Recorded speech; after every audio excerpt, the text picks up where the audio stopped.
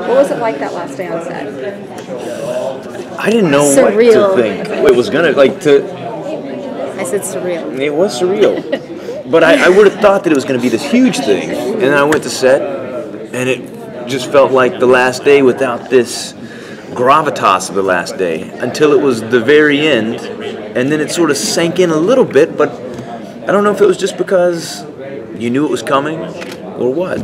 Because I feel like I'm pretty sentimental, but it was huge. But at the same time, didn't feel like this huge thing. Like I didn't wake up and my gut kind of clench up like it does sometimes. It just seemed like here we go. This is the last one. Yeah, the actual scene we were shooting that day was so bizarre for our show, and so I think everybody was just thrown generally. That's true. And so I don't know, it kept everyone from maybe being as sentimental or nostalgic as we would have been naturally, but then it did hit at one point. Oh my God, this really is the last day, and we love you so much, and speeches, and then I don't know.